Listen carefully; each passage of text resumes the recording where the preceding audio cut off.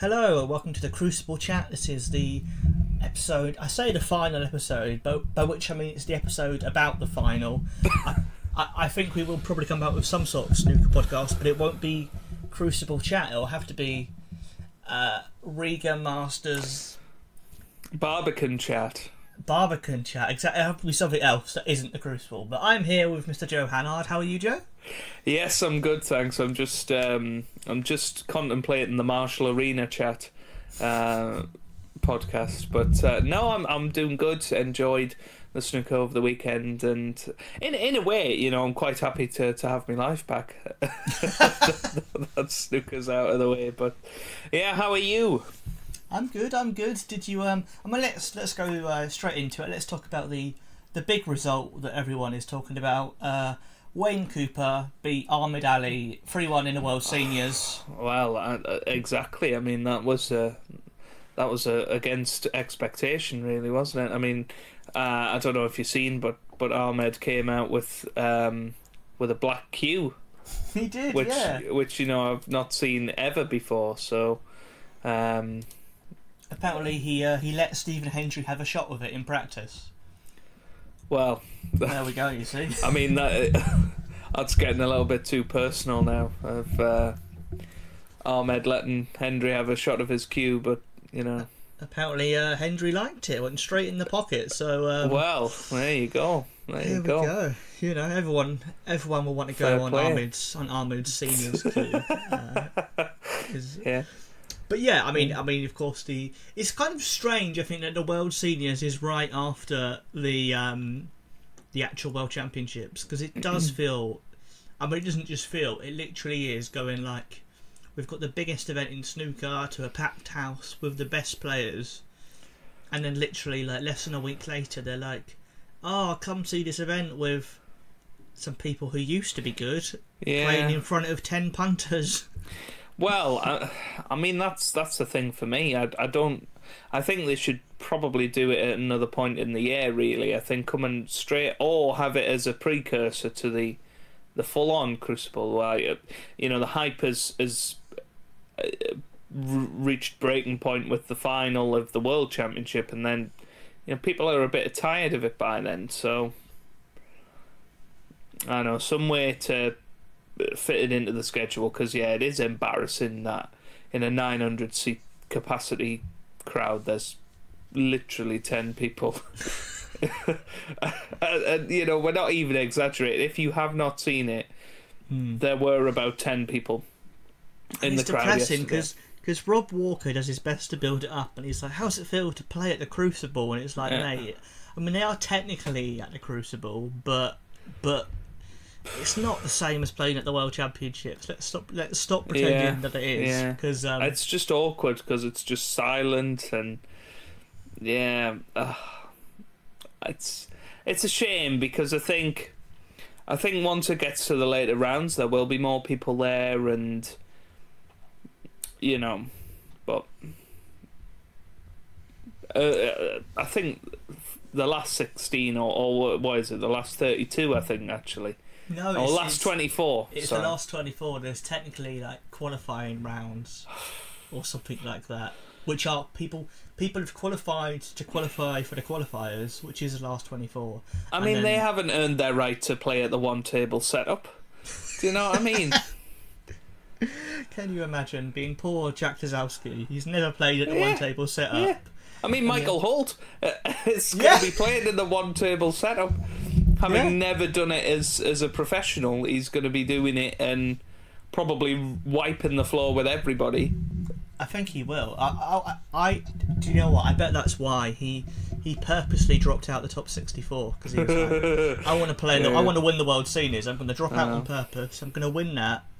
Say I was a world champion at the Crucible. Yeah. Well, I watched an interview with him last night about it, and he was talking about how, it would be nice to be a world champion, and you know, and he was talking about how he's using it as match practice for Q School, and I'm thinking, I mean, these guys can't even string together a 10 break, never mind, you know, a 50 break. Most of them, you know, a little bit harsh, I suppose, but I mean, I was watching last night I was watching Philip Williams versus Bob Chaperone, and yeah, it was quite painful, really. I think it's because you come from the World Championship and the euphoria of the semi-finals and finals, and a record number of centuries in the tournament, and just such a high standard of play. Yeah. And then you're like watching, and I just don't think it's the right time to tune into seniors. I think you need a little bit of time to sort of disconnect from the real world of snooker before you get into it. It's all a bit fast for me. Yeah, it'd be a bit like if they followed the final Grand Prix of an F1 season, and then next week they went, here's some children in some go-karts. Yeah. And they do that in a sense. They have like a test event straight after the last day of the season, and nobody's going to watch that. Nobody's going to be hyped about watching meaningless testing. However, at the start of the season, in pre-season, people want to watch testing because they're excited about the new season starting. So I do think if you move the seniors perhaps to before the World Championship, it would almost build the hype a little bit for what's to come. And if we get a ridiculous eventuality where Jimmy White has qualified for the Crucible, if he goes into it having won the seniors, yeah, I think it would just add to it. Do you know what I mean? I mean, that's never going to happen ever again. Well, I know, 16 years and counting, and he's not getting any younger, is he? So well, he's flying in practice. Well, I mean, isn't it crazy to think Jimmy White was 44 the last time he went to the Crucible, and three of the players that were at the one table setup this year were 46, 47. So, well, if I mean he wasn't close in the end, but if Bingham had beat Trump, they all would have been 45 or 40, above. Yeah, which is mad, really. Yeah. How would you make the seniors more exciting? Because it's quite a tough watch. Do we need some like shootout rules with people shouting at them? Do we need the players to be drinking like the 80s? If you really want to take it back to them being seniors, have it like the 80s. Have them drinking and smoking. I mean, the way they used to do it with the seniors events is they would have John Virgo commentating live in the arena. Yeah. And it would sort of be played all around the auditorium, and I think the crowd got involved, and there'd be a bit of laughing and joking. I think the seniors has almost taken itself too seriously now. Yeah, I agree. And like the likes of Dennis and Cliff Thorburn have just went, well, that's enough now, because bloody Dominic Dale's playing now, and he's a tour player, or Mark Williams won it a couple of years ago. And well, how old was Cliff last year? Was he? I don't know. Was he in his 80s? I've no idea how old Cliff Thorburn is. I mean, he must be older than Dennis and Cole, mustn't he? Let's have a little gander. Thorburn. But he's been commentating this week. Yeah, He's 74. So right, he's younger than Virgo, actually. But that means that last year, like, the oldest person would have been 74. The youngest player would have been 40 or something like that, and that's a huge gap in terms of everything. I feel like it shouldn't be open to current professionals, and as much as I'm happy for them to have the opportunity, I'm not sure they should just be letting any old geezer into it. Like, half of the field of the world seniors are amateur players, and have only ever been good amateurs. This year we've got Nigel Bond in there, but had he stayed on the tour, he wouldn't have been allowed in. Same with Michael Holt, and for me, I think to make it fun and nostalgic, you've got to have the old names in there. Yeah, and perhaps it's ranking event winners only, or something like that, for the World Seniors Championship. Maybe for the UK Seniors Open or whatever, then yeah, you can let the amateurs in and whatever, and maybe you can have a wild card come into the World Seniors Championship. But I think for the World Seniors Championship at the Crucible, one table setup, where in theory you could sell out 900 seats. You know, you've got, especially if it was Hendry and White and Marco Fu and James Wattener and Tony Drago and you know, I think that would get people along. But people don't want to go and see Wayne Cooper. I'm sorry, Wayne. I know that you're an avid listener of the podcast, but I'm sure you would agree. We've just lost one of our 10 listeners. Wayne, I didn't say that. Feel free to just listen to my comments. Just ignore Joe. I'll mute myself. Joe just doesn't like you. He's jealous because Joe... There we go. He's muted himself. It's improved the podcast tenfold, frankly. Poor old Wayne Cooper. What if he wins it this year, mate? He'll be in the Champion of Champions. Then you won't be laughing. But, you know, as much as I love David Lilly, why was he in the tournament last year? And, you know... I mean, it is a bit weird that they only let the bottom 64 old players enter if they want. It's such a weird rule. And when I'm 40, I can enter the seniors and try and qualify for the World Seniors. That shouldn't be a thing. Why not, Joe? Why not? Well, you know, I was thinking to myself, I might as well. Saying this. You won't be saying this when you're 40. When I'm stood in the Crucible and playing Wayne Cooper. Yeah, exactly. Being brought out by Rob Walker. I mean, that's the thing. You know, I feel like some of the players there, I feel like I could genuinely give them a game, you know, and that's sad. I mean, Dennis probably made a high break of 15 last year, and you know, I think perhaps this is going to sound weird and so contradictory to what I've just said, but I think the matches should be longer. No, Joe, why? They already take about an hour a frame. Maybe 6 reds. Maybe okay. 6 reds. But that'll make them shorter. Yeah, maybe 6 reds, but more frames. Okay, I could see that. That makes sense. You know what I mean? Best of 9. So you've got a mid-session interval, because intervals change matches. Did they used to have a shot clock at the seniors? Is that right? I don't know. Can't remember. Would that speed it up? Would that make it better to watch, or would they just make more mistakes? Because they already make a lot of mistakes when they're doing 1 minute a shot, frankly. Yeah, I mean, but the ridiculous thing is we're joking about the standard. Yet Nigel Bond reached the quarterfinals of the UK Championship last year, and you know, Hendry can still knock in century breaks. Jimmy White can obviously do that. Ken can do that. I think it's the pardon the phrase, but it's the riffraff that are in there that are the issues, really. You know, perhaps you make it like the Masters and just invitation only. I don't know, or fans pick, something like that. I mean that would be interesting, because Trump doesn't get any votes. I mean, Jack Lazowski might finally enter, so he can get to the single table. Yeah. Just dye his hair grey and be like, "Come on, guys, I'm basically an old man." I mean, to be fair, Jack Lazowski's in his 30s now, so he's not that far off being eligible to enter. You know, I mean, Neil Robertson's 40 now. If he takes a season off and drops out the 64, he can enter it. It's just ridiculous. Ronnie could enter it. You know, that is just... It's bizarre.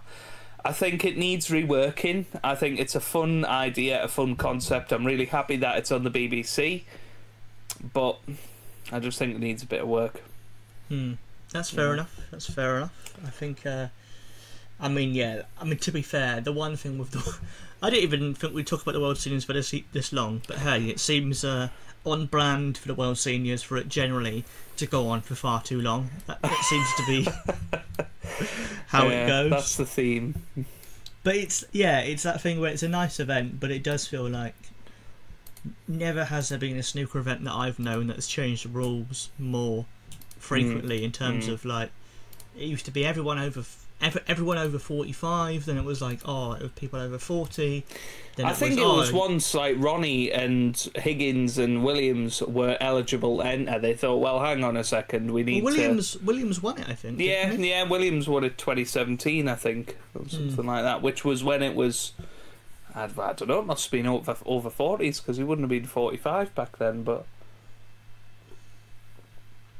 yeah, it does feel like, as you said, they take it too seriously. When it was like the Snooker Legends tour, it was about having fun, it was about nostalgia, it was about, frankly, it was a bit about taking the mick, about just being a bit silly, a bit stupid. And now it feels like it's with the champion of champions as the carrot. Where, I mean, you know, if they win this tournament, they get 10 grand for winning it, and then 12 grand just for turning up at the champion of champions. That's a lot of money. So suddenly, it's not a bit of fun. Which is why you get the top amateurs entering it.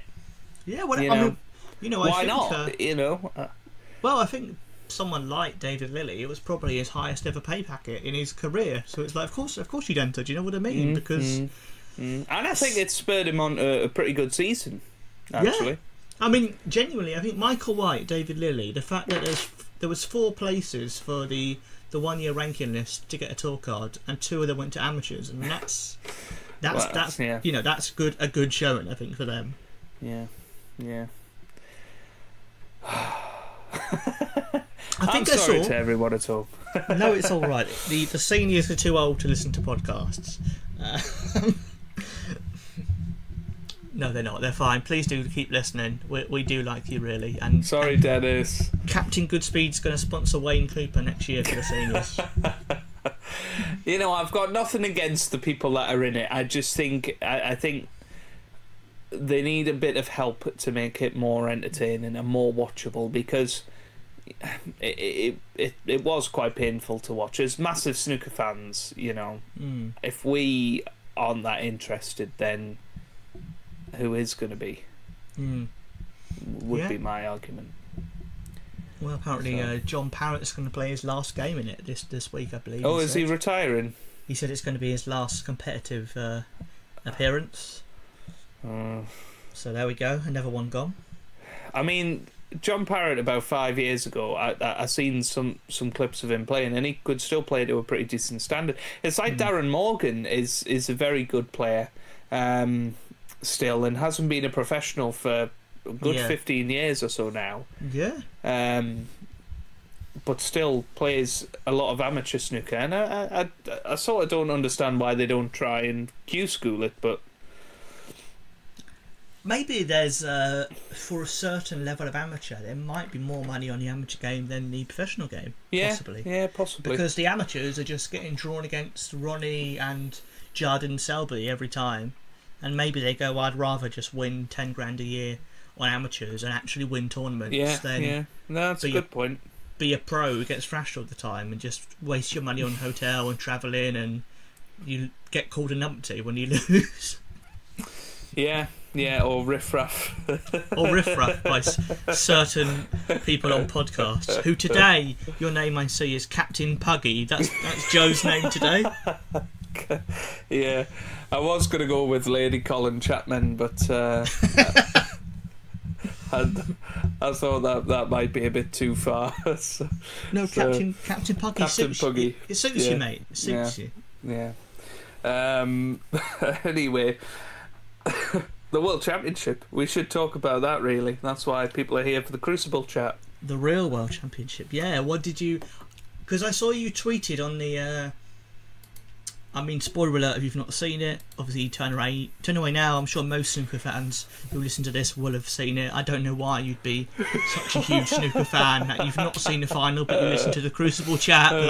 Yeah. And you're this far into the video. Exactly. Yeah. But yeah, I saw you were nervous when Trump was making his comeback, which I was as well. Yeah. I thought, you know. Because I was like, well, if Trump won the final session like he won that session, he would have won the title. Because he won it 6-2 or something. It's like if he did that again, he'd be champion. So I was a bit nervous. Yeah, no, absolutely. I thought after the first day, you know, I think everybody thought it was over. I'd not seen anything from Judd Trump throughout the tournament really that suggested he had any comeback in him. But Ronnie just looked flat in the afternoon session. I was more nervous about him losing and then that defeat, causing him to really implode in terms of his future and his form. I don't think he could have coped with a defeat like that. I think that was clear to see at the end of the match. Well, especially considering his record in finals. And in finals, people expected him to win. I'm thinking Jordan Brown, I'm thinking Van Zeng He. These matches, and even ones where he wasn't as much of a favourite, they're still finals where, he's been hot and cold in finals, I think, recently. Yeah, I mean, since the start of 2020, I think, he's only won 3 finals, including Monday night, and has probably been to something like 11-12 finals, so it's not a great success rate for somebody like Ronnie O'Sullivan. It just made me nervous, really. I just wanted him to win and have this monkey off his back, so to speak. I'm just looking at his finals. But it's a strange monkey, isn't it, on his back? Because he has never mentioned it. Outwardly in interviews, he never seemed to give a damn. And the BBC, I know you have to build up a final, you have to build up the story, the narrative to make it exciting to the viewer. But like when Hazel kept saying like, "Oh, this is the record Ronnie's been chasing for 30 years." I mean, firstly, I was like, well, no, technically... Well, the record wasn't even set then. Yeah, technically the record was set, way before then. And also, Ronnie's never mentioned it. So when at the end she was like, "You must be so happy to have finally done this record. You've been chasing forever." And he was like, "No, I don't really care." And I was like, yeah, he's always said he doesn't care. It's mad. He's never gone. That's the one record I ever won. I think he's always known he's the best player. He doesn't need it to back it up. It's like if someone said that Cristiano Ronaldo has to win the World Cup. No, he doesn't. Do you know what I mean? He's still done plenty that people go, yeah, he's in the top level of players. You don't need every single record to prove you're the best. Yeah. No, absolutely. Or Federer in tennis. He doesn't necessarily have to have had the most ranking titles for people to think he's the best. Yeah. I think that was probably the argument. Federer fans for so long were like, well, of course he's the best because he's got the most Grand Slams, and now he's been overtaken. People are like, well, I still think Federer's the best player ever. Which I do personally. That's a chat for another day, I suppose. But you're right. Ronnie O'Sullivan is widely regarded as the best player of all time, even by Stephen Hendry himself. Yeah. And whether he'd won 4 titles, 5 titles, 6 titles, 7, 10, people are still going to think that. And I think perhaps it's just silenced the ones of, he's not. Well, so I've seen somebody ridiculous saying, well, he hasn't actually equalled Hendry because Hendry was runner-up in 2 finals. Ronnie has to lose one more final. So, if we're thinking in Olympic terms, he's got 7 golds and 1 silver, and Stephen's got 7 golds and 2 silvers, so Stephen's better. For God's sake, man. People are so...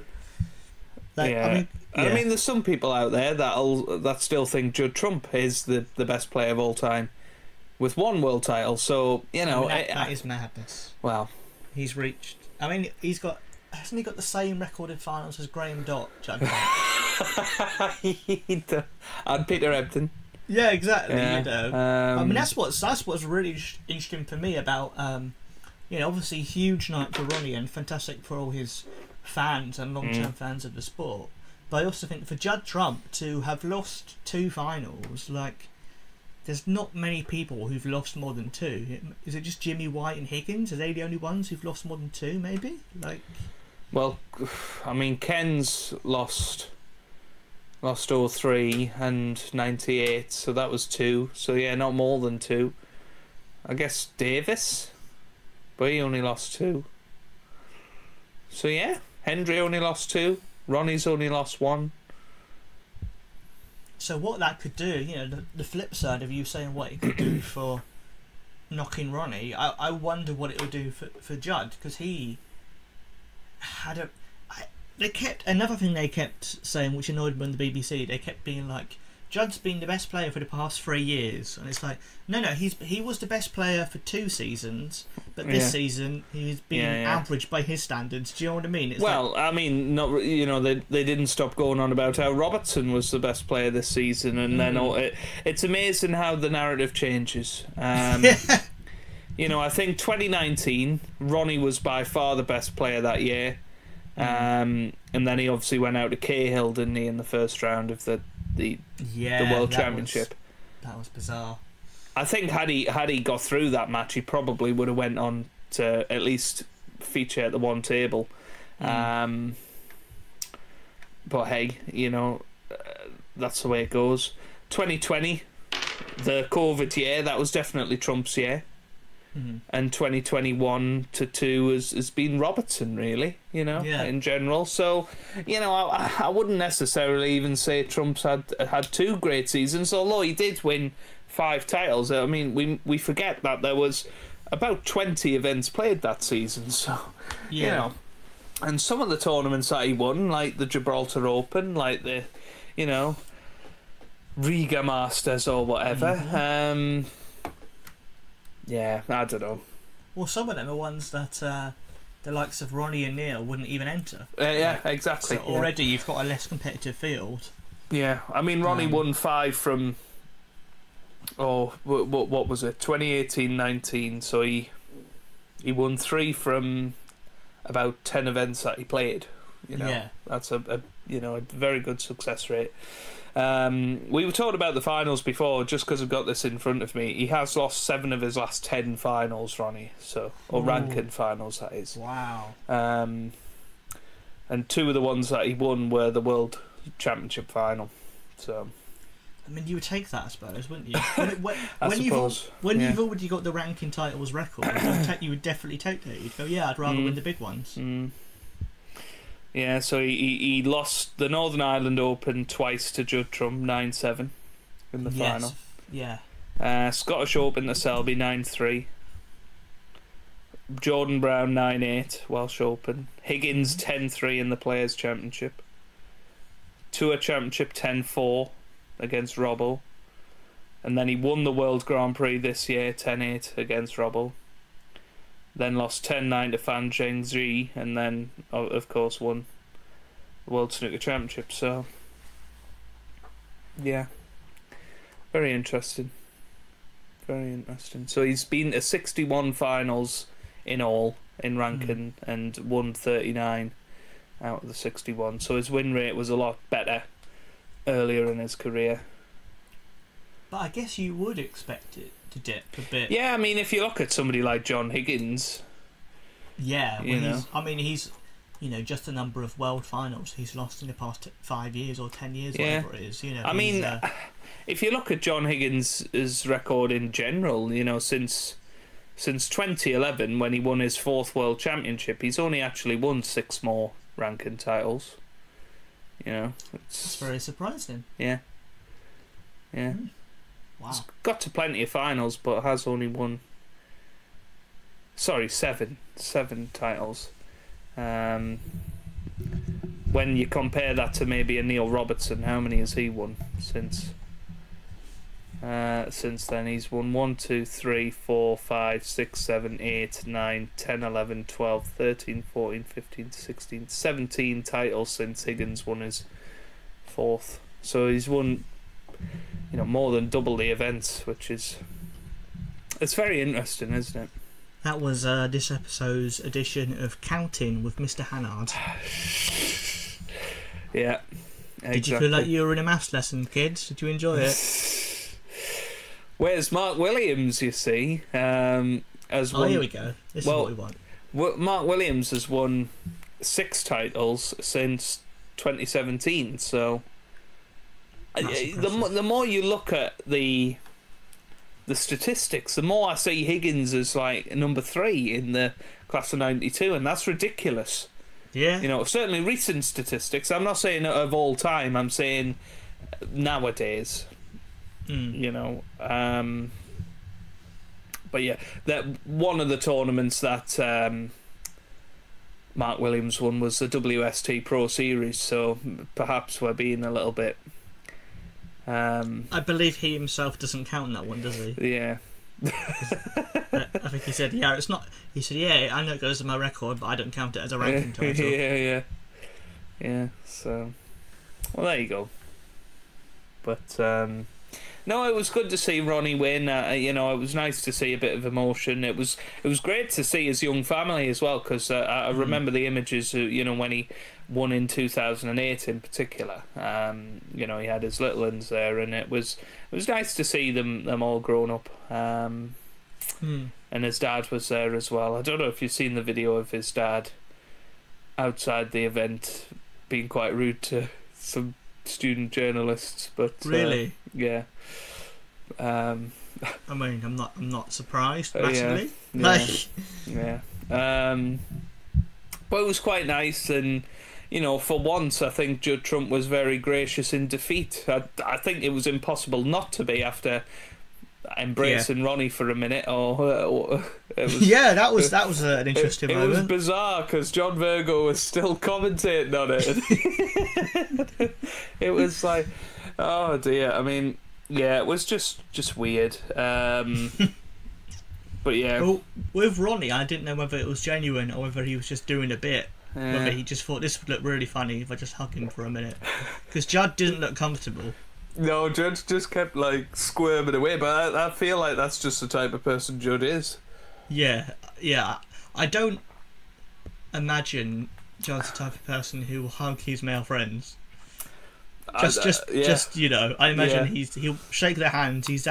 He seems more that kind of thing. Yeah. So I think for him, he'll shake their hand and then, you know, get a wipe and. Yeah, exactly. Yeah. Yeah.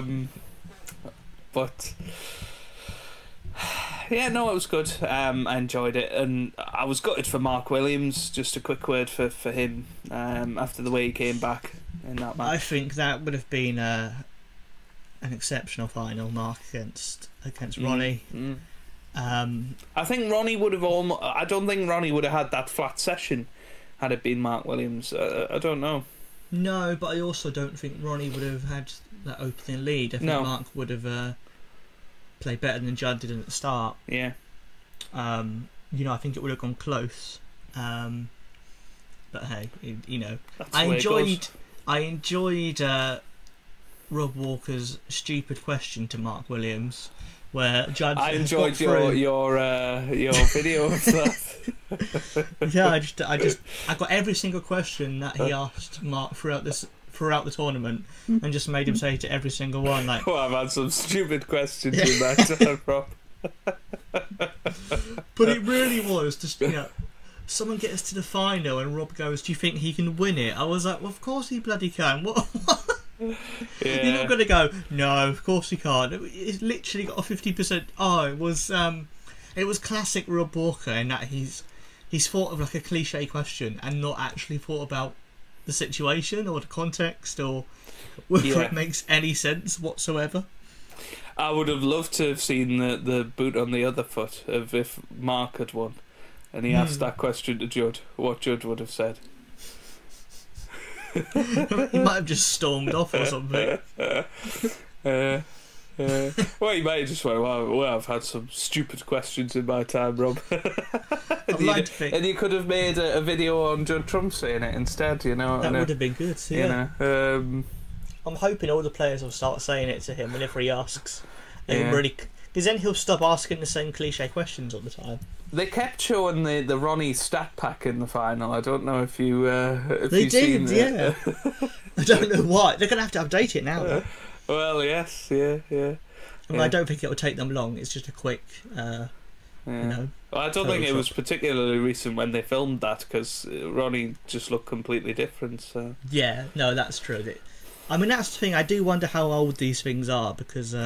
Well, I think the stat packs are new. I just think the footage that they like have in the background is, Yeah. you know, I think they just changed the overlays and whatever. But it's just weird. It's just weird. But then the Eurosports studio was weird this year. It was like a garage, you know. Did you did you see the Jimmy White thing?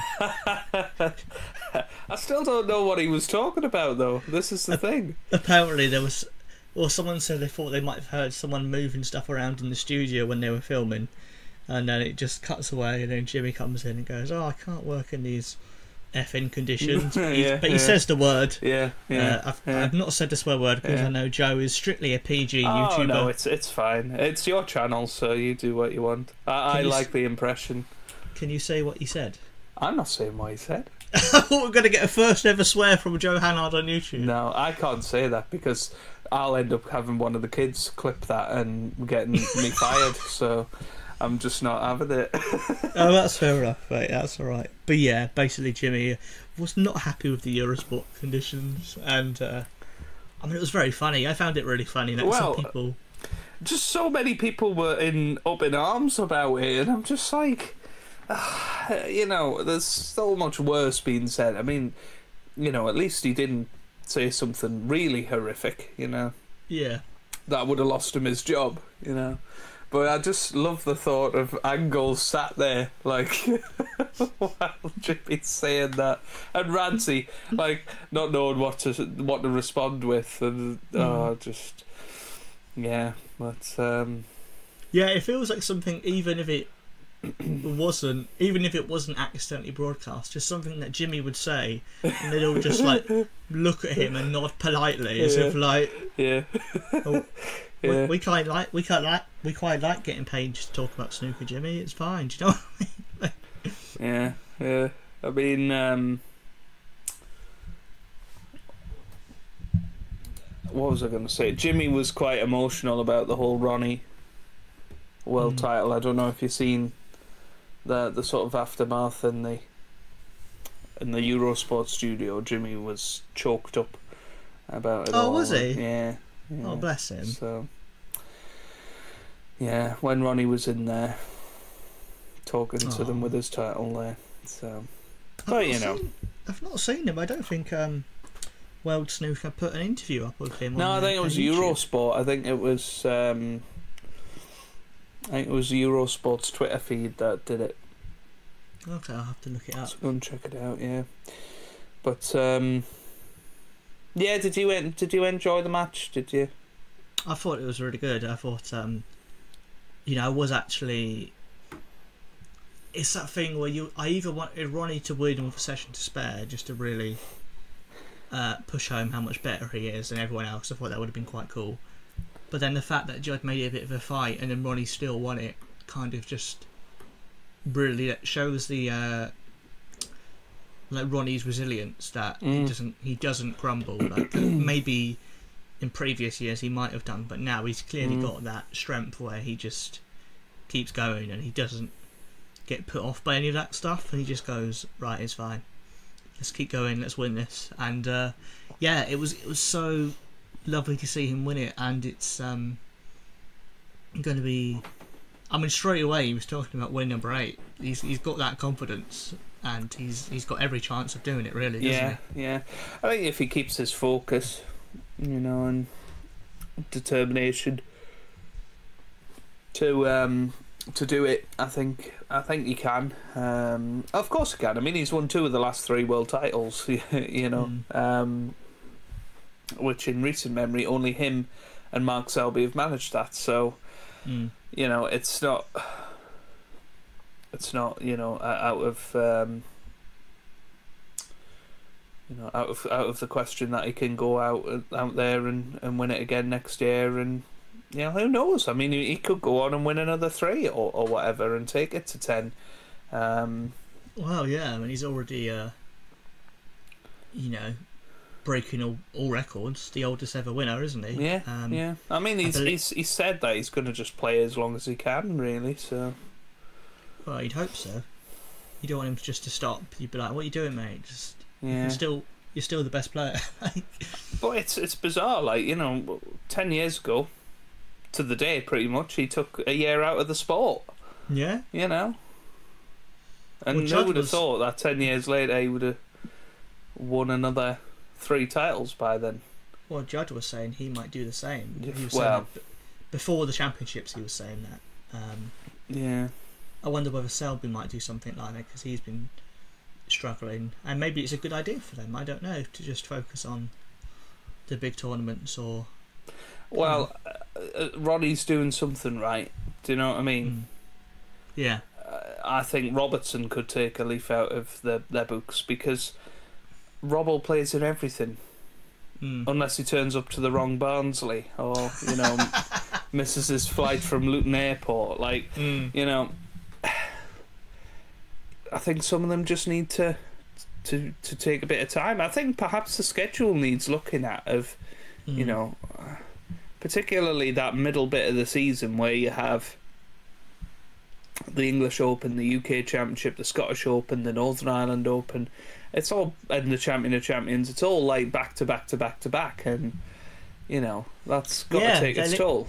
They literally win the UK Championships and they have to play in the first round the next day, or sometimes even a qualifier the next day. And I just think most of the time the player who wins it just drops out because they go, "No, I'm not doing that. I don't need to do that." Like, it's just, I think maybe a week between tournaments. At the very least, would you know, you could even start the season a bit earlier. You know, we don't need to be going from May to August without a tournament, particularly. So, you know, started in July, and take it. You know, give them that gap. I think that would be a really good idea, but we'll see. We'll see what happens. One thing I've been thinking about is Mark Williams said that if he won it again, he said just to the press team, "Oh, you guys can decide what I do."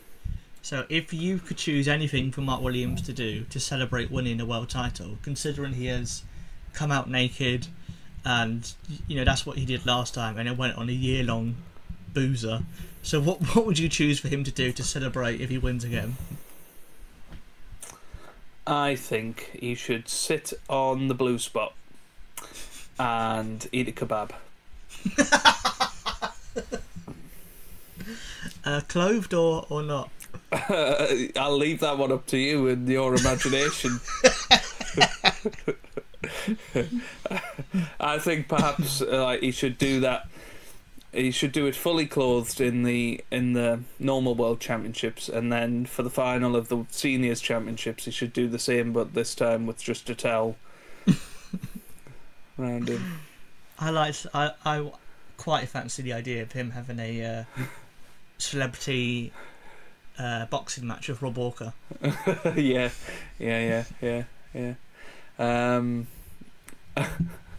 No, I can't think of anything else I'd like him to do. What about yourself? What have your thoughts been? I think maybe it'd be nice if he kind of had to. If he's winning when it comes to the last session, he has to play the last session in the towel. Yeah, he has to play the last frame in the towel. Yeah, do the clearance that. Yeah. Oh God. Oh, there's a streaker in the Crucible. Oh, it's Mark Williams. when he goes to shake the ref's hand, that's when the towel falls down. Yeah. Oh dear. Where's the towel going? Oh Christ. Yeah. We have had a comment on both the episodes so far from I presume it's a gentleman called Alok. I don't know where they're from. It could be Turkey, could be something like that. It looks. I mean, possibly. it could be Barnsley for all we know. We you know. That's true. That's very true. No idea. No idea. They're the two options: Turkey or Barnsley. You're either from Turkey or Barnsley. There's no in between. But they said they after our last episode, they don't think David Lilly will win the ranking title. They didn't comment on your prediction, so they just... I can't remember what my prediction was. But clearly, they didn't even feel like they had to justify it by acknowledging it, Joe. So they said, watch out for Lei Pei Fan, who I think is well, he's one of the up-and-coming young Chinese players. There's always a chance you might see another breakthrough, a bit like the two we've seen this year. Yeah. But and he also said you two wouldn't be bad replacements for Virgo and Dennis. So there we go, Joe. Well, we wouldn't be bad replacements. We wouldn't be good replacements, but wouldn't be bad. I'll take it. That's half an endorsement. Yes. I'm desperately looking down the rankings to work out who on earth I've backed to win a ranking title. Because if it happens, I want my fame. Well, I mean, one prediction we do know you did is the Crucible contest. Oh yes. And I how many points did you get in that? Well, I noticed you'd done quite well in it. I think I got 49 or something. I think. That's what I want to say. 49. Crucible contest. Hang on a second. I did my podcast with Toby yesterday, and I looked it up. Who won? You or Toby? Me. But you beat both of us. Yes, I did, Joe. I got 52 points. 52 points, and you got 41. You may as well have not bothered, mate. God. Yeah. I was impressed by your predictions, to be honest with you. Well, if it had been a Willow and a Ronnie final, I would have been a happy guy. But I got it very wrong in terms of I thought Trump would lose early, which you also did, and that's probably what sunk us both, really, in terms of... It sunk the ship. Yeah. But I believe we said on the first episode, I don't think you'll remember saying this, but I'm quite sure you did. You said that whoever wins, the other person would give them £147. Well, right, okay. I believe you said that, and I believe the listeners will definitely back me up. Well, I'm sure Alok will confirm that, ratify it. I mean, I'm glad you didn't add an extra 3 zeros to that. You know. That was only if one of us won it. Yeah. I mean, that's weird. I don't think anyone gets anything for actually winning that. I just think like 1,000 people enter, and then the winner gets bragging rights, which is Where's the guy that runs it all? He's got his millions, you know, from all the advertising revenue he must get. He must get tons from it. Yeah. I mean, if I was someone like WST or Betfred, I would be like, yeah, we should get behind this and actually do it as a thing. And again, they need more fan engagement, and there should be something like that, and there should be a snooker fantasy league. Do that. Yeah, absolutely. You froze for a second then. Are you back? Yeah, so did you. I'm back. No, I absolutely agree. I think a sort of fantasy... I mean, I don't think a fantasy snooker league would work necessarily. I do think a predictions game would be in there. Like maybe even just predicting the high break or whatever. You know, if you predict a 139, you know, I just think it would be really good. But yeah. You know, we talked about it at length last time, didn't we? Of, you know, things that they could do. What did you think the shot of the championship? I mean, again, just as a general thought about the format, I always find it weird that's not. That's what I was thinking the other day. There should be an actual prize for who wins shot of the championship. You know, they should give the player a prize, and I thought of this the other day. There should be a you know how there's like the Premier League Golden Glove for most clean sheets, and like the Golden Boot for top goals. There should be a tournament for whoever makes the most centuries, or whoever wins the most matches. There should be whoever concedes the least amount of points, or whatever. Yeah, you should give them a golden cue or something like that, or a big shiny ball. I don't know. A big shiny pocket. Yeah, something they'd really want. Something nice. Or I don't know, I just a big shiny replica of Mark Williams sat on the blue spot eating the kebab. All the players would want that. You know, that would mean more than any Triple Crown event. Yeah, they'd have to wear a badge saying that they'd got that. Oh dear. Yeah, I think there should be a. I mean, they do end of season awards, but I agree with you. I think it'd be quite nice to have some silly awards like that. Yeah, or just like, you know, some sort of thing that goes, this is a player who had the most centuries this season. I think would kind of make it more exciting for going like, oh, Kyron's on 54 and Ronnie's just got his 55th, and it'd be like, okay, there's something exciting there. It's not just like... Yeah, no, it's a good idea. It's a good idea. Again, are you listening to World Snooker? We are saving this sport. I know. They're just never going to listen to us, Tom. But we're going to be barred. We're going to be blocked. But I don't have many thoughts on the shot of the championship. What were your thoughts? I presume you've got some. Well, are you annoyed? I'm not annoyed. I don't really know why John Parrott gets to pick the top three. Well, surely Virgo should. He's the trick shot man. Well, yes, and you know they picked. I mean, one of the shots of the championship was the black off the spot that Neil Robertson potted for the 147. No. Yeah, that was one of the shots of the championship. He's got his prize because he's got the high break prize that he shares it with Graham Dott, I think, because Graham Dott got one in the. But that's his prize for that. It's a black off the spot. That's never. Well, yeah. I'm sorry. Yeah.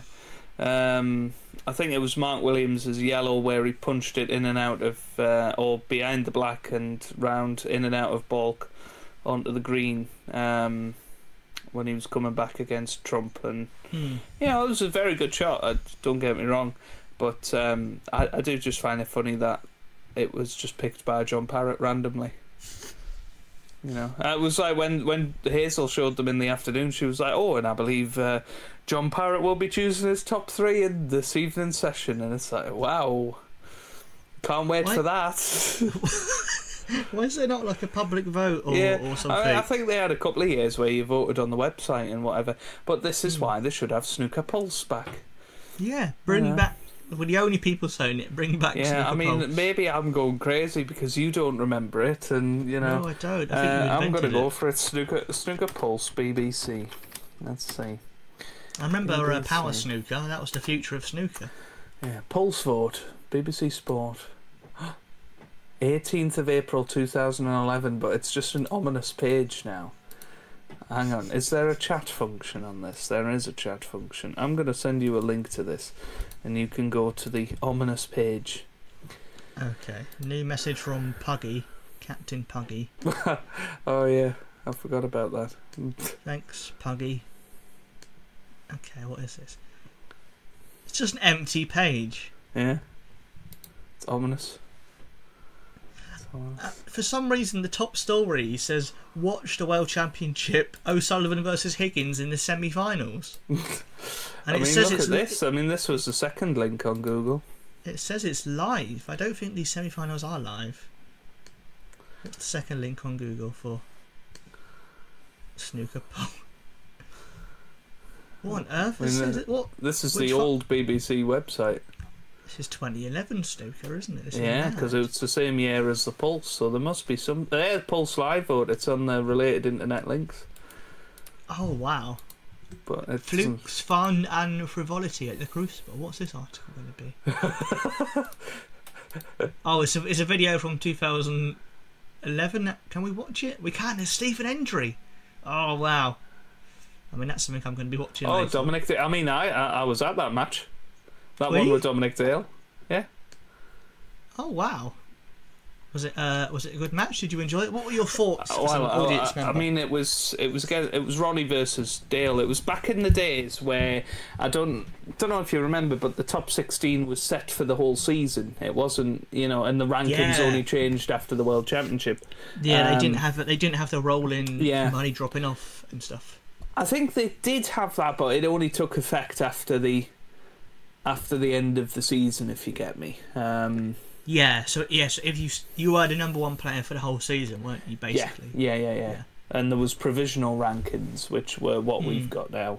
But so you could look at the Crucible and see when the world number 13 or whatever, which I think Ronnie might have been back then. I can't really remember, but you could see when they would play. So we booked tickets for the first session to Ronnie, and and then Dominic Dale qualified, so it was him versus Ronnie, and he won 7-2 that session. And I remember being backstage at the Crucible. Well, not backstage, but waiting in the lobby, the foyer at the Crucible, and Betfred, the sponsors. There was a guy with a microphone, and he was like, "Oh, and we're increasing the odds to, if Ronnie makes a 147 in this session, to 147 to 1 or something like that." And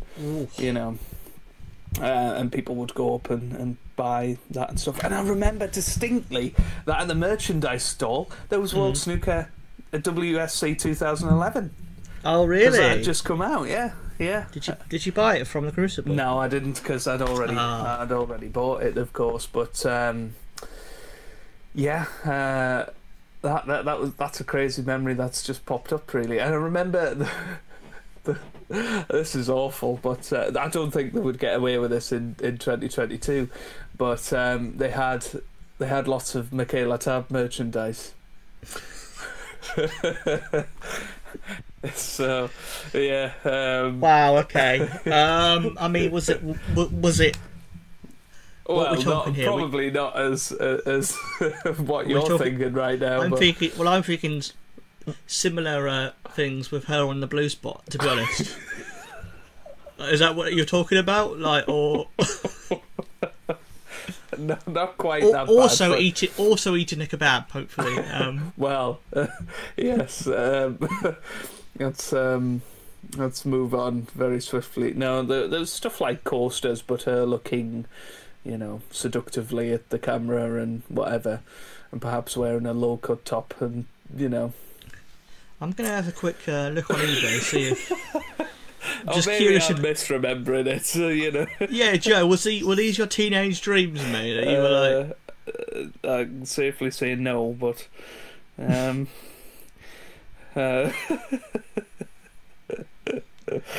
Oh dear! There's nothing on eBay. I think you've made this up. I'm looking for Michaela Tab merchandise. Okay. How many people have done that today as well? I mean, I suppose most of it won't be on sale anymore, but I mean, there was stuff like this, which she's pretty much on the blue spot. Oh my god! Yeah, it's Michaela. I mean, it's like she's gone. Paint me like one of your French Dominic Dales or something. Like, I mean, there's another one where she's Yeah, it's a bit. Yeah. Literally sat on the table. Like, there was one where they showed of I forget her name now, but the female referee that did the semi-final this year. I always forget her name. I can't. It's like Dosislava or something, isn't it? Or, yeah, Desi something. Yeah, Desi. And they had like a picture of her, and she was like holding a Red Bull like this, and it's just like I don't think they're going to get Terry Camilleri to do that. I mean, I hope they do. Finally, some equality, like.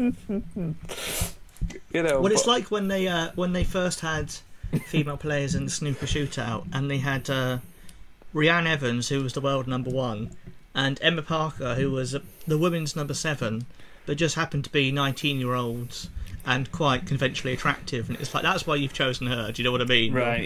Yeah. So you're saying we're doing this for representation, but also you're. I mean, that was the shootout you were talking about there, wasn't it? And yeah. I found it quite awful, really, the crowd and how they were treating the female players, and even Rhiannon, they treat her really badly.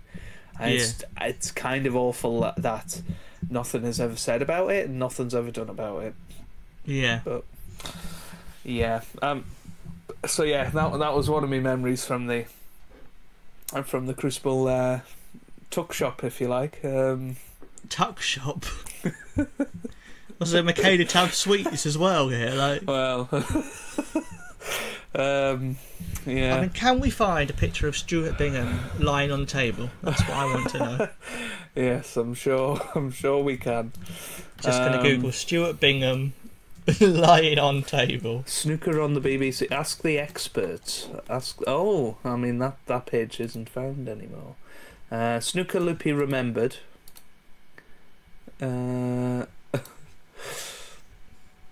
Players to watch. Oh, players to watch. 2011, 5 players to watch. Can you predict the 5 players to watch? Oh, You will not guess one of them. Trust me. So I mean, try and think back to who was good back then. oh, well, so they're all players who are top names. They aren't. Yeah, well, not all of them, but 3 out of the 5 were very much top players back then. One of them had a very, very good tournament, and one of them has never done anything other than something that broke a lot of people's hearts this year. Oh, Judd Trump. So Judd Trump, yeah, he was a player that had a very, very good year, but actually wasn't a top player back then. He'd only just won the China Open. That was his first final, wasn't it? In 2011? It was his first world final. He won the China Open, yeah. His bookmakers' odds were 33-1 that year. Wow. Well, Ronnie, I suppose, will be on there. Yeah, Ronnie was number 2 on the list, so all eyes will be on the 3-time world champion having slipped to 10th in the rankings after a miserable season. What fireworks will the Rocket dish up this year? Talk of early retirement never goes away, but the former number 1 will hardly be buzzing with confidence, having lost in the first round in his last 4 tournaments. A fading star or a legend ready to reignite his skills, is the stage set for this unpredictable 35-year-old to claim a 4th world title 10 years after his first? Verdict from the experts: there is no doubt facing O'Sullivan is not the fearful event it once was. Dominic Dale, world number 32 and first round opponent, says, I'm playing Ronnie at a good time. He hasn't done a lot in the last 6 months. Dormant for half a year. Did you hear me there, by the way? Or did it freeze again? I did, yeah. That has aged poorly, that. Yeah. And did you know he plays equally well with his left and right hand and made the fastest maximum 147 break on record at the 1997 World Championships in a time of I didn't know 5 that. minutes, Somehow 20 I've missed seconds. that. I've completely missed that. I've been watching snooker for decades now. They Yeah. never mention it. Yeah. Okay, so those two. I mean, Higgins, is he there? He's not. Selby? Nope. Robertson? Yes, Robertson was the defending champion. Of course, So yeah. should we hear what they said about him? Yep. The Thunder from Down Under has had a wobbly season since becoming the first Australian to win the world title. Since bagging the World Open crown in Glasgow last September, the 29-year-old has failed to go beyond the second round of the last 3 ranking events. Stinky form in anybody's book. Has becoming a dad, bracket, he has a baby boy 11 months old, hindered the rise of Robertson? Will the pressure of arriving in Sheffield as world champion prove too much? Verdict: 3 big motivations why Robertson will still have the fire in his belly. 1. To become the first-time winner to defend the world title. 2. To become the agony of his country's ashes lost, to overcome the agony of his country's ashes lost. And number 3, to regain the world number 1 spot back off John Higgins. Even though Higgins isn't in this list. Yeah. Forget the jittery form. He did the same thing last year, and just knowing he has the skills and temperament to come through the 17-day marathon should still make him a very dangerous animal. Think roaring croc, not a misfiring kangaroo. Yeah. How did he fare? Lost in the first round 10-8 to emerging talent Judd Trump. Oh dear. Okay. So that's 3 of the 5. Who could be someone who's not done anything? Was You'll never get it. That's a challenge. I like it. Let's go for Dave Harold. No, right sort of, ranking. Mike Dunn. No, a lot younger. I think possibly was, born 1982, so, he's 40 now, I suppose, but... like Andrew Higginson or someone like that? His name is Andrew. Andrew Paget? Yeah, that's the one. One to watch, Andrew Paget. This Crucible...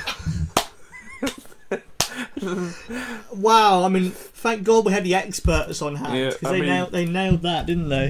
He is... Can I show you the... Can I share my... I can share my screen. Hang on. Yeah. You can see the picture of him. There you go. But I'm not giving you any more spoilers of what I'm going to read. This Crucible debutant has nothing to lose. Only 2 years ago he lost his place on the Pro Tour and now is set for the sport's biggest stage in his first major ranking event. So this was the first thing that he'd ever qualified for. Wow. The player known as the Welsh Wizard has a whole... I definitely knew that. Yeah. Has a whole bag of skills, and he's got practice partner Mark Williams to thank for many of those. I don't think them two get on anymore, do they? No, is this guy basically a failed Jackson Page? Then, basically? Yeah, possibly. Paget has had to come through qualifying, four qualifying matches, which included a 10-9 win over Nigel Bond in the last 64. Coolness. Few people are given... Coolness? What? Did Rob Walker write this? This is nonsense. It was compiled by BBC Sports' Mark Ashenden. There you go. Who will be tweeting from the World Championship. Hang on. Let me see if I can get his account. Oh my goodness. Huh. I'm so good. Oh my god. Look at this. I have no idea what you sent me here. I don't know if I trust this.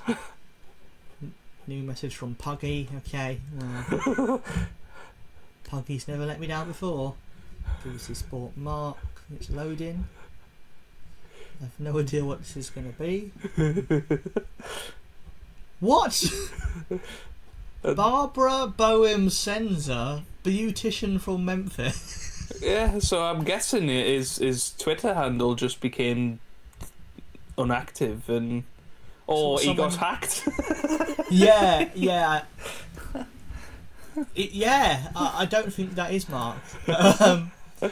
But anyway, I will keep reading. Few people are giving him any hope, but he's just delighted to be there. Freeze or a breeze? Verdict. When he made his TV debut at the Six Reds World Championship in December 2009, the MC needed to rifle through his notes to find his name. Was that Rob Walker? Please tell me it was. Probably not in Thailand, let's be honest. Will Paget be the forgotten man, or are there more shocks in store? He said in the World's build-up, even if I lose 10-0, I can always say I played at the Crucible. A relaxed Welsh amateur champion, though, could turn out to be a very dangerous beast. Wow. Was he a dangerous beast? How did he fare? Did he win the tournament? Did he win? I don't know. How do you think he fared? Where do you think he got to? I imagine he lost in the first round about 10-3 or something. No, 10-7 to Jamie Cope. Okay, so there you go. And there's one more for you to guess. I who knows? Is there going to be someone else really weird like Paul Davison or something? No. It's somebody that got the semi-finals this year. Oh, this year? Yeah. Oh, is it Willow? Mark Willow, yeah. And that year, actually, funnily enough. This Welsh Dragon is back roaring again. A world ranking of 47 2 years ago, and rumours of hanging up his queue were rife. Not anymore. Williams opened this season with victory in the first event of the Players' Tour Championship, before nibbling further success in the in the first Dragon event of 2011 in the German Masters, losing 10-9 to John Higgins in the UK final after leading 6-2 and 9-5 may still be haunting Williams, but now's the time to look ahead and start preparing for an assault on securing the title he won 8 years ago. It was only 8 years back then. Verdict. It's been a season of more ups than downs, and his form is overall pretty hot. Williams may have lost 5-4 to Stephen Lee in the first round of the China Open, but 4 centuries in that defeat suggests there's nothing wrong with his smooth left-handed cueing arm. Can the player known as the SPROG... Who calls him that? What? I've never heard him called that before in my life. The SPROG? What? I'm just going to Google Mark Williams SPROG, see if this guy's just made it up. Oh dear. Oh Christ. Can the player known as the SPROG add to his 2000 and 2003 world titles? Never be fooled by that relaxed demeanour. He'll be bang up for this, despite facing compatriot Ryan Day in round 1. How did he fare? Still in the tournament. That's what it says. Oh my goodness. I can't believe this stuff about Roddy. That has aged very poorly, hasn't it? Here we go. So this is from a tweet exchange from 2014 between the Twitter user Snooker Backer and Mark Williams, who's tweeted Mark Williams going, interesting nickname, the second one. And Mark Williams in all capitals has gone, SPROG?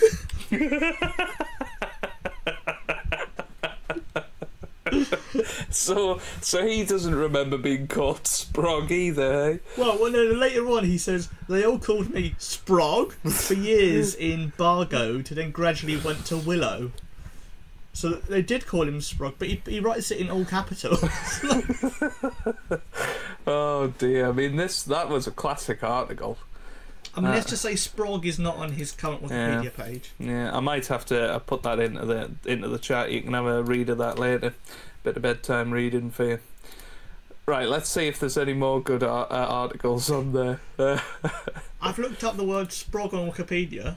It says it's the son of the character Mad Max. Yeah. It's a piece of software. It's a Sierra Club summer training program for youth. And the final thing does say SPROG, nickname for snooker player Mark Williams. What? I can't believe that.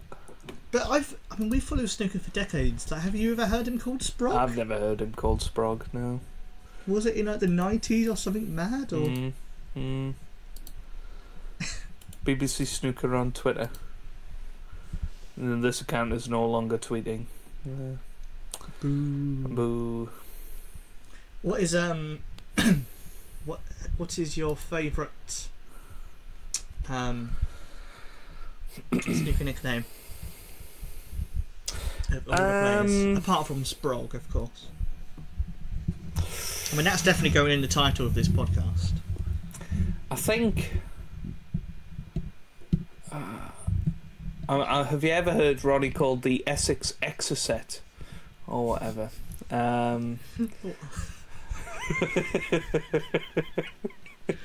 Imagine someone called him that and him just gone out, what the hell is wrong with you? Like, what? Yeah.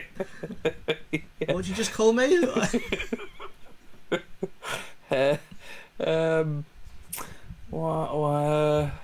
mean, to be honest, On Fire Stephen Maguire is quite a good one. And just but don't they call him the Maverick? Well, Rob does now, yeah, but I prefer it On Fire. Yeah, On Fire Stephen Maguire. Oh, the Milkman. That's a good one. I like the Milkman. I like the Sheriff of I like Pottingham the as well. Angry Farmer. Yeah, Sheriff of Pottingham is a very good one. The Angry Farmer's a weird one because I swear they announced him as that, and then Virgo this year was like, I don't know why they call him now. He's not that angry. Oh dear. I mean, I remember, you know, Ball Run Bingham. I think Virgo always used to say, well, Ball Run means like, you know, he's powerful, like, What? rather than actually, you know, He's having the powerful. run of the ball. Yeah. What, Yeah. like he's the Incredible Hulk or something? Well, I mean, he could be that as well, to be fair. But Virgo's just looked at him and gone, he looks a bit like an actual bull. That must be what it is. It's like, no. It's not B-U-L-L, is it? It's bull. It's B-A-L-L. Yeah. Yeah, he's yeah, it's funny. But I mean, that reminded me, I don't know if you remember when we talked about the World Snooker Championship 2003 manual that night. That went. We will have to do this as a we'll do this as a feature for a podcast. I think we should do one every episode. Or dig up an old article or poorly aged snooker descriptions.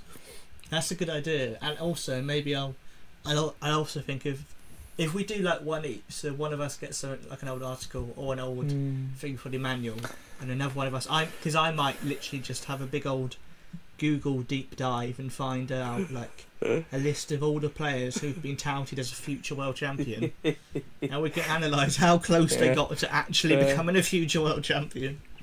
I mean, do you want to hazard a guess at some of the results of the 2011 championship, just since you know we're there? Well, I believe Andrew Paget got all the way to the final because he was one to watch. Yeah.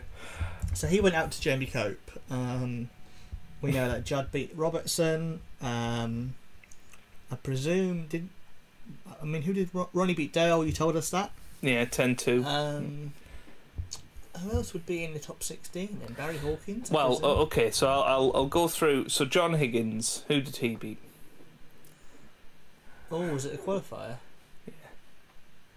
Rob Milkins. No, Rob Milkins didn't qualify that year. Rob Walker.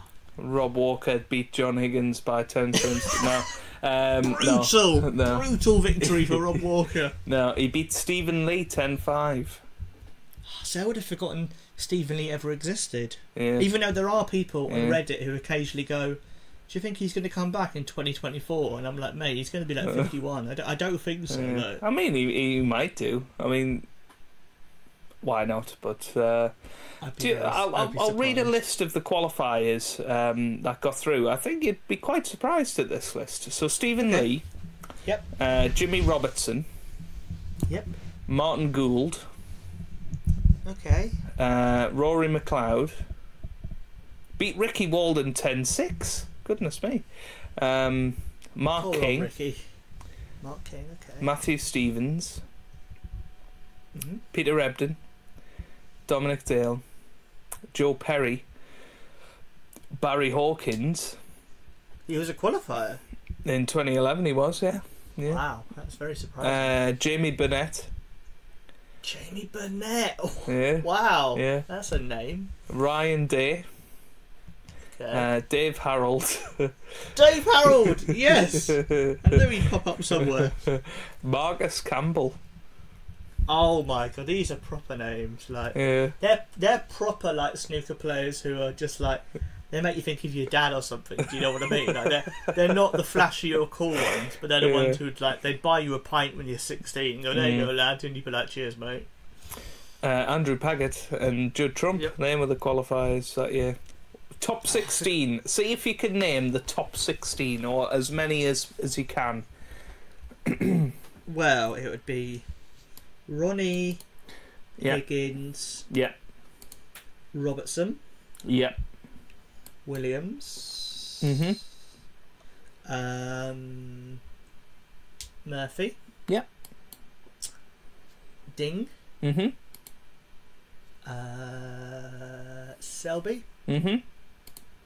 Maguire. Yeah. Oh, halfway. Here we go. Oh god, I've said the obvious ones now though. This is okay. Who else would be? No, Davis was gone by then, wasn't he? But he was on the front of a video game. No, I don't think he was in top 16.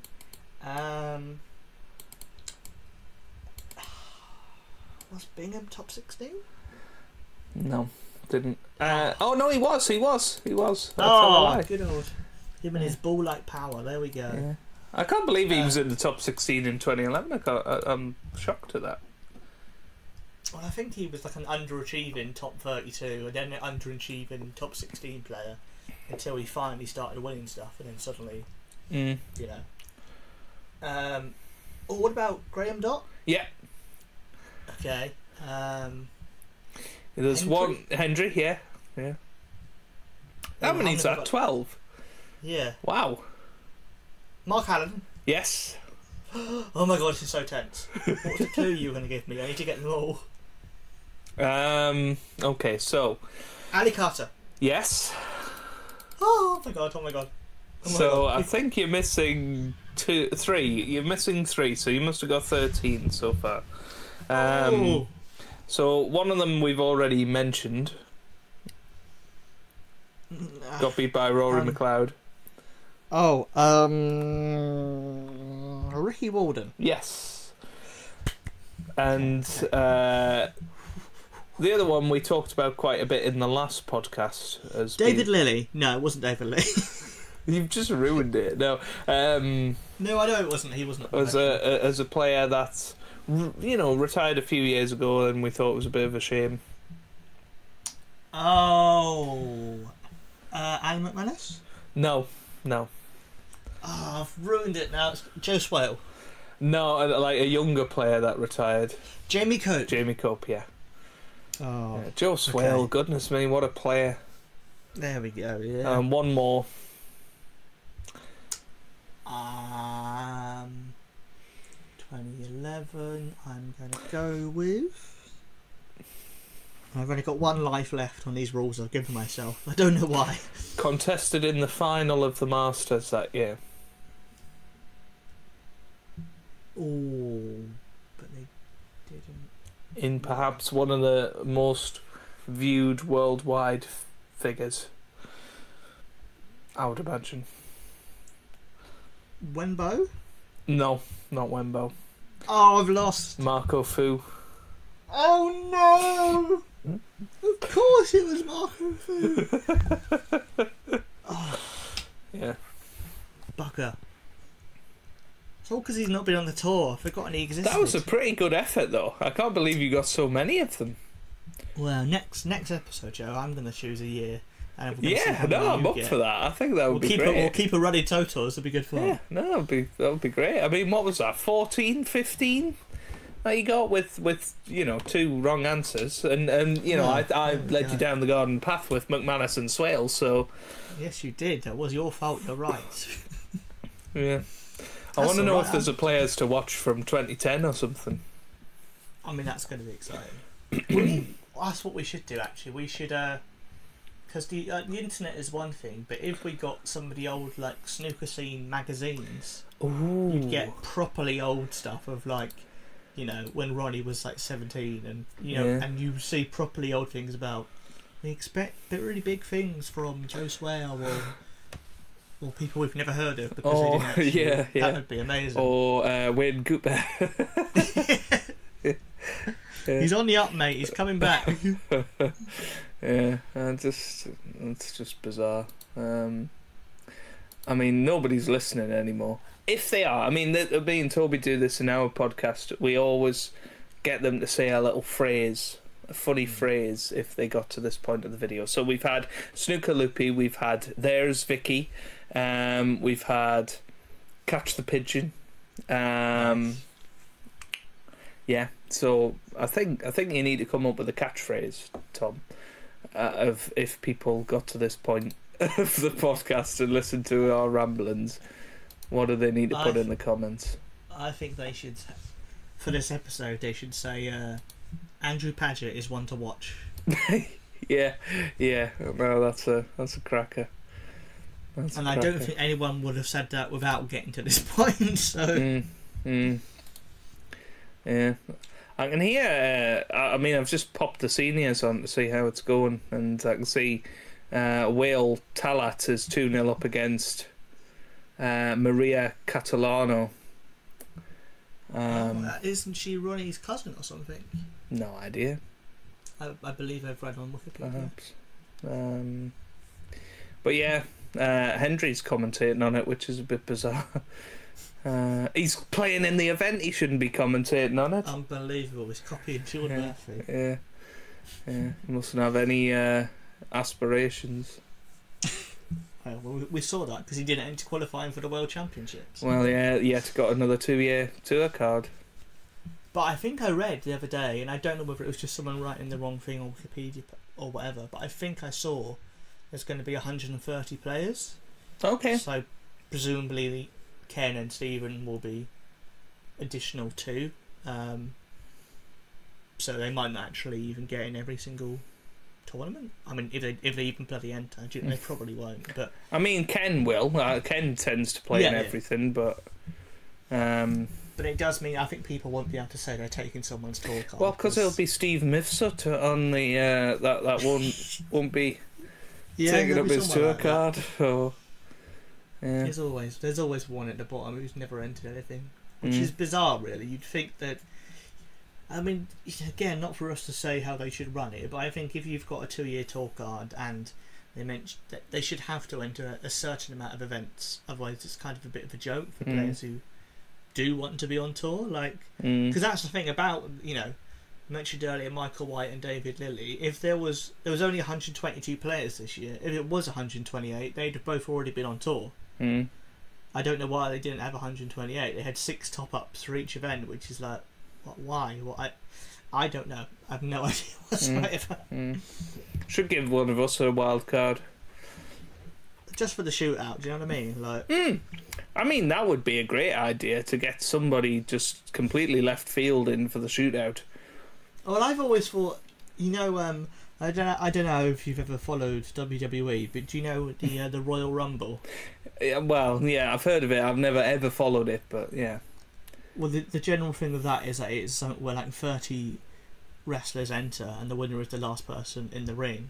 And every year they do have like cameos, so there'll be people who are never going to win it. They'll be like, oh, it's Hulk Hogan 20 years after he used to wrestle, and he'll come in and get eliminated within 1 minute. Or maybe there'd be like Johnny Knoxville, like a celebrity who just turns up, and so they have these weird kind of wild card entries. It's John Virgo. Yeah, exactly. That are just for the fans to go, oh my god, it's that person. So I've always thought they could do that in the shootout. Get the just put Dennis Taylor in it. Just put John Virgo in it. Just put. Yeah, I mean, can you imagine Drago. Dennis running around the table with 10 seconds a shot? Like, people would love to see that. Yeah. Well, we would love to see it. Put Rob Walker in it. Like literally anyone to do with snooker. No, absolutely. He's got the good speed. It's Joe Hannard, and out you come. Might pot a couple of balls. No, you against Dennis Taylor. I'd fancy your chances. Well, depends if his safety game was too good for me. Right, I think we're almost at the 90-minute mark. Maybe we should think about wrapping this up by saying, do you have any highlights of the last season or lowlights or things like aside from just the World Championship? Maybe like anything else where you go, that was a really good moment, or that was a weird moment, or just anything at all that springs to mind from the snooker season gone by. No, I'm only joking. That was like the Jan Bingtown moment, wasn't it? You absolute git. Like. It was like the Jan Bingtown moment. I don't know if you saw that, where they asked him about Mark Selby, and I mean that was a highlight. They ask him if Selby is an inspiration. He just goes, No. Yeah. No, I mean, a highlight for me was seeing Marco Fu back on tour for the last tournament. I enjoyed seeing Ryan Evans and Nagoni on the tour. Thought that was really good. Ronnie back in the winner's circle. I think that was a big thing, really. Higgins, slimming down. I mean, it was bizarre seeing him the first tournament of the season because he looked so weedy and. I thought he was ill. I was like, what? And then he went, I've just been to spin class. And I was like, okay.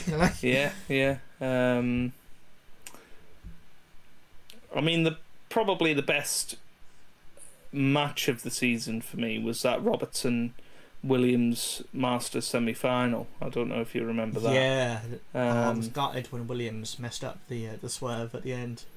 I think, honestly, one of my highlights is having Hazel back for the World Championships. I know she was there last year as well, but it is always just great to have her back. So, I mean, hopefully, a sign of things to come, really. It was nice to see some new ranking event winners this year. Joe Perry winning the Welsh Open. That was quite cool.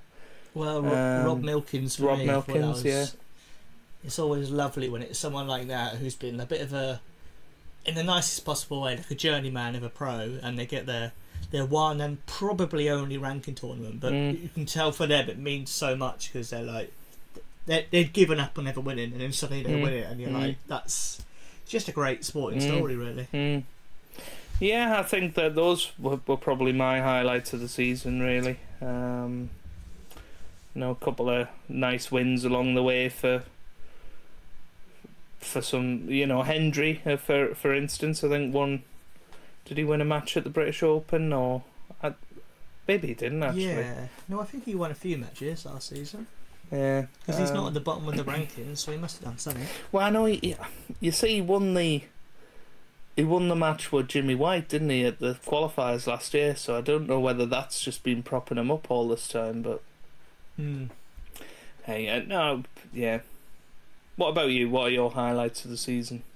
Rob Walker going round to Yan Bingtao's house. Was that this season? Highlight. I think that was this Goodness season. Me. At least it was on their YouTube this year. I think that was a real just like they don't always do things right, but that was so bonkers, and it both didn't work, and it was just hilarious for all the wrong reasons, and just like. He'd not even moved in. Yeah. They'd not even finished moving in. And Rob was like, look at your carpet. And it's just, what are you doing? So I liked that a lot. And I would say, also, I liked the fact that, JV and Dennis were at the World Championships, because we didn't know whether they would be, and they were, and they're going to at least be there for one more year. And I hope they just keep them there, to be honest, because it's without wanting to be too morbid about it, but it's like, I mean, come on, guys, literally they're probably going to be fit enough to do it for another 5 or 10 years. Just keep them there. It's like they're not going to be here forever, and people love them. So I don't know why you wouldn't just give them a contract for as long as they wanted, to be honest. Absolutely. And I think it's just been I've just really enjoyed actually the variety of winners. I think when anyone wins, is it 5 or 6 titles a season, you can sometimes get a bit dull. Like literally, I think a couple of years ago, there were 3 finals where it was Judd beating Rizowski, and you just go. You just look at, just follow the event, and you go, oh, this final again. Okay, we know what's going to happen, and it happened. Judd beat him, and it was just like, that's not exciting. When you go, oh, this final's Zhao Zhengtong against Luca Bracel, and you're like, wow, that's mad. I like Bracel winning another title as well. I thought that was It's a shame he let himself down with all his comments before the World Snooker, but I think him and Hossein Vafai both have to have a bit of humble pie before next season. I think they both. Mm-hmm. You know, Well, I mean, I don't know if you've seen the Snooker got 5 million viewers on Monday night. Yeah. You know, and that's because it was money. Do you know what I mean? But you know, people have a go at the BBC and whatever. But I'm sorry, Eurosport wouldn't have got that. No, it would not have done it. No, especially because you know, I don't know if I think I mentioned it in a previous episode, but the Eurosport coverage, they kept losing the signal in the qualifiers for the World Championship, and it was just like, mate, like, this is not good enough. So it's that thing where that many viewers is you know, the most viewed show of the whole night on all telly in the UK, which is for snooker to still be doing that, you know, almost 40 years after the big 85 final is incredible, really. Yeah, I mean, it's crazy to think that we're going to have another anniversary of that coming up in a couple of years, but yeah, it's mad, isn't it? Yeah. I hope they do something nice for it. I mean, for 25 years, I don't know if you remember, they did the sort of one-frame remake of it with Davis and Taylor. I hope they do that again. That would be funny. Yeah, that would be nice. The 15-year anniversary of the anniversary. Yeah, why not? They may as well. Yeah. That would be good. Yeah. I mean, we talked about that last time because that's when we talked about Pulse. Yeah. Yeah, of course we did. Yeah. But no, it should be a good one. Looking forward to seeing who comes back onto the tour from Q School this week, or is it next week? I don't know. Well, let's do that. I did think about talking about that. So for the final section of the podcast, shall we talk about who we think is going to come back? Who we think? I'll have to have a look at the Q School participants. Who do we think might miss out? That's a big question because, you know, you've got Kurt Mafflin, Fergal O'Brien. They've fallen off the tour. We're guaranteed to lose some of them. Do you know what I mean? That's the what is incredible I saw is that Fergal O'Brien lost his tour card because he lost to 15-year-old Liam Davis in the qualifiers, and his first match in Q School is against Liam Davis. That is bizarre. That is some grudge match that's going to be going on there. Yeah. And a bizarre grudge match, like an Irish man in his mid-40s and a 15-year-old kid. Like, well, I mean, you've got. Oh, I thought it was Liu Hong Hao, but it's not. It's Liu Hong Yu. Oh, who's that? Is Hong Hao not in it? Well, he might be, but I'm just right at the bottom of the list. And then we got Mickey Joyce. Alfie Davis, you know. Okay. Chachapong Nasa. Natanapong Chaikul. Leon Crowley. I mean, you know, all the big names. Stan Moody. Oh, he was in the shootout, wasn't he? Kid? Oh, it might be, actually, yeah. I was thinking of Jim Moody from WSC 09, but... He might be his son, mate. It might be. Oh, dear, yeah. No, he is. He's 15 years old, yeah, Stan Moody. Liam Davis is in there. I'm trying to pick up with sort of some of the maybe slightly known snooker names, but... which I was taking the mick with before. Chris Totten, I feel like I've heard of them before. Yeah, he's in Snooker 19, that's why I know him. Is he actually? Yeah. Ah. He's one of the Scottish rising stars. God, I mean, that just shows I've not played everybody on Snooker 19 yet. I'd like to see a list of how many you have played. I bet you've played most of them. I mean, I have every match I ever played with Ronnie in a spreadsheet, so Adam Duffy, that's a name from if you want to order the Captain Goodspeed Snooker 19 Almanac. Yes. Dean Reynolds. I think it's Dean Reynolds. Dean Reynolds, right. So, I think Dean Reynolds is in that Snooker Manager game that I played. What, the one from the 80s? Yes, because he's 59. No. Genuinely. Andy Lee, goodness me. Who else is in there? Daniel Wells. I didn't know he dropped off. Oh wow, that's quite good. Yeah.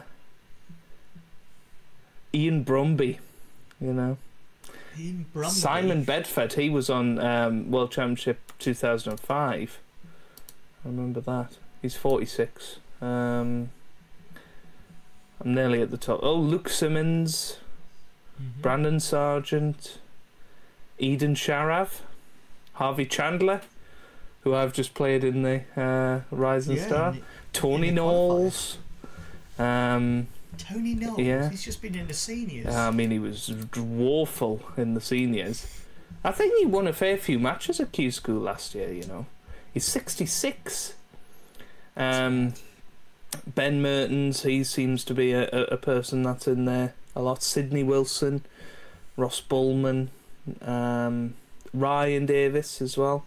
Robbie McGuigan, I know he lost to Jimmy White a couple of years ago in qualifying. Leo Fernandez, he's an older player. Rod Lawler's in there. Oh, come on, Rod. Rod the plot. Billy Castle, James Cahill, John Astley. And then you have got some reasonably big names up here. You've got Sohail Vahedi, and you've got Michael Georgiou, Sean Maddox, Julian Boyko, Ben Hancorn, Aaron Hill, Peter Devlin, Lee Walker, Stephen Hallworth, and then you've of course got Fergal, Rory, McLeod, Ashley Carty, Andrew Higginson, Sonny Akani, Martin O'Donnell, Kurt Mafflin, and Michael Holt. I mean, what a field that is. Sonny Akani's falling off. Yeah. Oh man, that's gutting. Yeah. 69 in the world. Yeah. Shall we both? Because I think is it 12 players get on. What if we both pick 6 each, and we see how many of those? 6 each. Okay. Right. I'll go first. Yeah. So it's like picking a team. Like picking right. your. All right. So we need to write team. this down somewhere. Let me get a bit of paper. Actually, I'll do it on Word. I'll not be an old person. Let's just do it on Word. Right. So, go on. I'll let you players privilege. You can go first. Well, I'm gonna go Kurt Mafflin. Okay. I'm gonna go Michael Holt.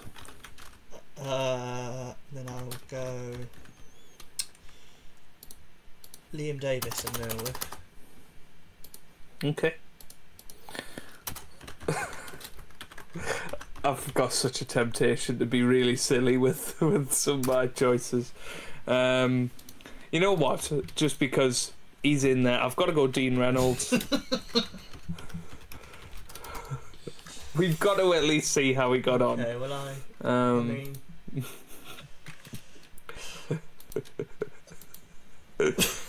Don't do it. Don't go Tony Knowles. No, Nick Tony Knowles. Let's go for it. Imagine if he gets on. I mean, well, that's what I don't get. Why doesn't he get a 2-year invitational tour card if he wants to play? Do you know what I mean? Yeah, well, he'd play more than Henry, so. Yeah, I'm gonna go Rod the Plod. Oh, good choice. I'm gonna go with Ben Mertens. Okay. He's been a very young player who it's felt like for years they've been saying will break through, so might be his time. Next I'm gonna go for McLeod. Oh. I'm just checking the names on my computer just to see. Because I want to pick someone who I've not heard of just for the fun, and if they get through then that would be incredible. So I'm going to go with... I was going to say where's Nigel Bond, but he's retired, hasn't he? So. Oh, gone too soon, Nigel. You've gone too soon, mate. I'm back. It's too young, you know what I mean. I'm going to go I've no idea who this is. They're Australian. They're called Simon Bevs. What number is he? Oh, I don't know. Which page have you found them on? Oh, just on WST. Oh, Oh yeah, I've got him. Simon Bevs. there we go. So he's 48 years old. Oh no! What have I done? In my head, I was like, he might be a 21-year-old up and coming. Come on, Simon. Well, to be fair, I've got Dean Reynolds, who, you know... If I'm going to have to follow their matches and watch as they all lose 3-0. I'm going to go Mickey Joyce. Did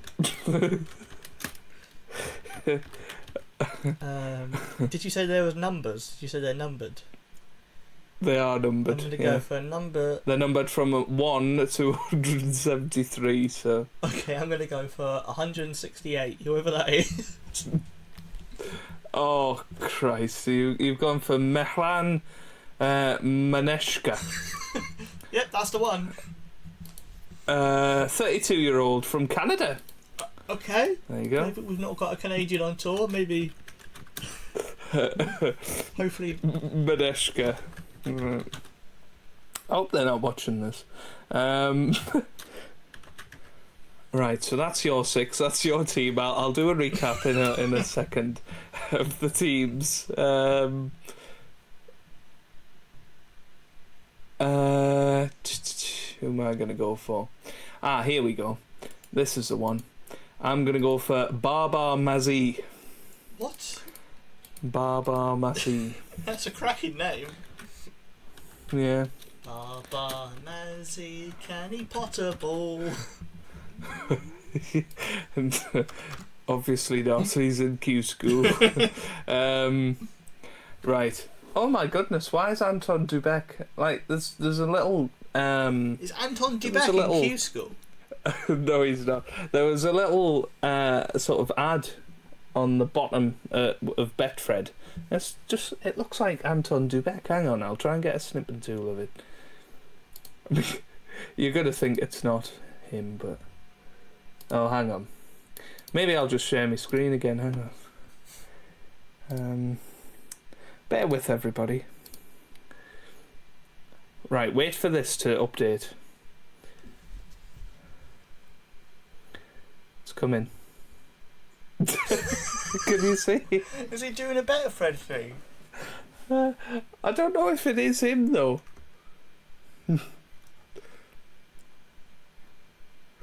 What is this? He's on some sort of... It is him, isn't it? Or like a better Fred advert. I just don't know. I don't know. It does look like him though. What has he got to do with snooker? I'm very confused. Who knows? Who knows? But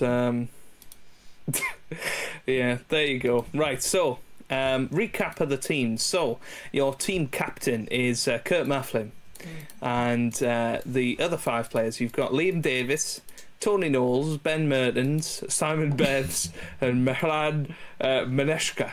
Come on, guys, have we got this? And my team captain is Michael Holt, and supporting him we've got Dean Reynolds, Rod Lawler, Rory McLeod, Mickey Joyce, and Baba Mazzy. I mean, if any of our like really left field choices make it, we're going to have to follow them all of the next 2 seasons to see how well they do. Yeah, I mean, we'll have to invite them on the podcast. Yeah, go Baba, mate. We predicted. Baba, we knew you were going to make it. You and Simon Bevs. Yeah. Yeah. So, yeah, the time difference might be a bit of an issue with that one, but no, that was good. That was good. That's good. We'll see. We're both back in Fergal to drop off. Oh God, yeah. And Sonny Akani. Well, Martin O'Donnell. I think we got carried away. Andrew Higginson. Carried away with the silly ideas. Thank God we've not put money on this. That's all I'm saying. Anton would be stealing our money straight away. He'd be dancing off of it. Waltzing off into the sunset with our money. Oh dear. Right. Oh, shall we wrap it up here? I think so. If you have any if your own predictions for Q School or on anything else we've said, please do let us know below. please do cheer on our favourites. Who knows? Maybe if you tweet them, say you believe in them, and it'll give them the confidence to win. Yeah, absolutely. But no, it's been a pleasure, and I think it's definitely something we want to do more often, and talk about the silly things of snooker, because realistically, nobody else has ever went on that BBC Sport article and read out those ridiculous things and found out whatever happened to that BBC journalist who got hacked by some strange woman that last tweeted in 2015. Yeah. I mean, if they did talk about that, then fair play. And I would like a link to that in the comments, please, if there was another podcast out there that talked about that. No, I think we've made snooker history tonight. Yeah. Yeah. But no, it was good. No, thank you for having me on, Tom. That's alright. Thank you for joining me, Joe. Don't forget to go follow Joe's channel. And yeah, we will be back. I mean, I don't know how often we're going to do it. Probably. Maybe we'll do a post Crucible a post Crucible special. Q-School special. Maybe we'll do that and we'll see how our choices did. Yeah, absolutely. And I think we've probably predicted none of the 12 that are gonna be on, but we'll see. Hey, if we get one of them right each, then we've done all right. Yeah, I think. yeah, definitely. Thank you everyone for listening. Absolutely. Please do subscribe. Please like all of that stuff. Watch Joe's snooker videos on his channel. Cheer him on to the World Championship glory with Joe O'Connor. And there we go. He's doing as John Berg would say. Oh, a fist pump there. There we go. It's good to see some emotion. That's what John. Raising me cue in the air like Dennis. Just like the. I mean, Tom, can you see the Dennis figure? Oh, I can. Oh, that's beautiful. Yeah. Is he near Buzz Lightyear? He is near Buzz Lightyear. He doesn't like to talk about that, though. I mean, the only room in the country that's got a Dennis Taylor near Buzz Lightyear in their bedroom. Yes. Yeah, and on that beautiful note, we will catch you very soon. Thanks for listening, guys, and take care. See you later.